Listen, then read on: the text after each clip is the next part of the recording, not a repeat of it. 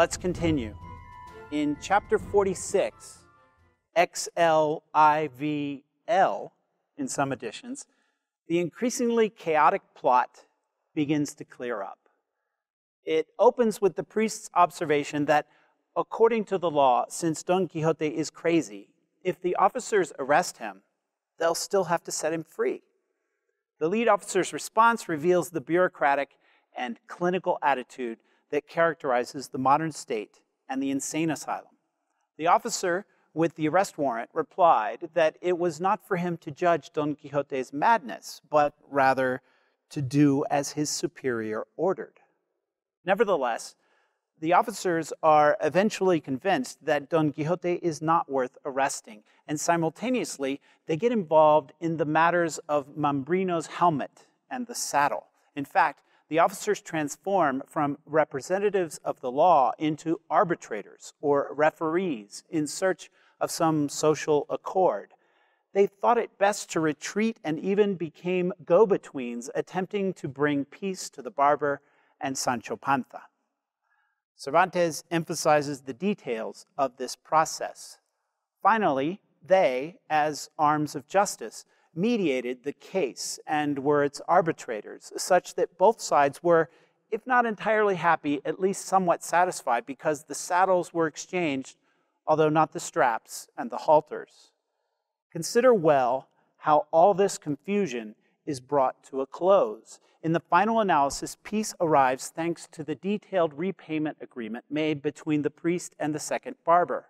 For the basin, he gave him 8 reales, and the barber gave him a certificate of receipt. And at this point, the narrator gives us a liturgical formula that emphasizes that the quarrels have ceased forever and ever. Amen. Parallel to this, let's say legalistic peace, the amorous case of Don Luis and Doña Clara is also resolved. Here Cervantes uses Petrarchan and Platonic rhetoric to indicate a certain cosmic harmony established among all the inn's lovers. Clara's face reveals the joy of her soul, and at the same time, Zoraida rejoices at the satisfied face of her Spaniard, on whom she always fixed her gaze and hung her very soul. The phrase refers to Garcilaso's first eclogue. Even the last remaining problem is resolved, the most mundane of all, the matter of paying the innkeeper, who, well aware of the gift and compensation the priest had made to the barber, requested the balance incurred by Don Quixote, along with the damages done to his wineskins and the loss of his wine, swearing that neither Rocinante nor Sancho's ass would leave the inn until he was first paid the very last farthing owed to him. The priest calms the innkeeper, Don Fernando pays him, and thus the discord of the encampment of Agramante is replaced by the very peace and tranquility of the age of Octavian. The comparison alludes to the Spanish Empire, often justified by its imposition of peace at the end of the Reconquista. According to the narrator, harmony now reigns thanks to the good intentions and abundant eloquence of the priest and the unparalleled generosity of Don Fernando. But don't forget that this was a matter of making monetary compensation to the second barber and the innkeeper. Notice another detail. Thanks to the innkeeper's complaint, Sancho's ass finally reappears in the novel's first edition. In fact, if we have been reading carefully, we notice that this has been a gradual process. In chapter 42, Sancho slept with his ass's gear, and Maritornes used its halter to tie Don Quixote's wrist. The second barber then recognized his gear in chapter 44, which led to the long and violent debate over the saddle in chapter 45. Literary critics have made much of the philosophical subtleties of the bashhelmet and the collective delusion regarding the saddle.